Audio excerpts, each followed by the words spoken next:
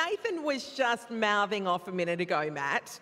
He was talking about how he can twirl a ribbon like there's no tomorrow. Well, Nat, do you know what? I think I've got a ribbon here. Well, Nathan, I will donate $50.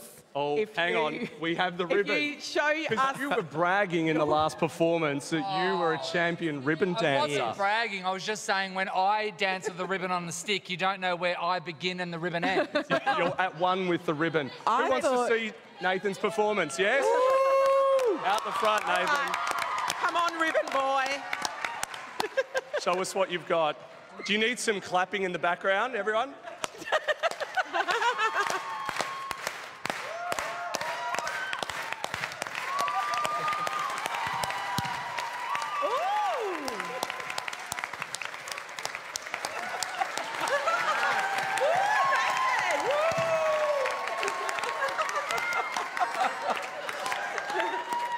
Guys, what do you reckon? I'm thinking Tokyo 2020. Ribbon girl's out of a job. You know, Matt, it's all right to talk it up, but he delivered. He did. Yeah. Thank you. If that was a men's sport, you'd be a champion.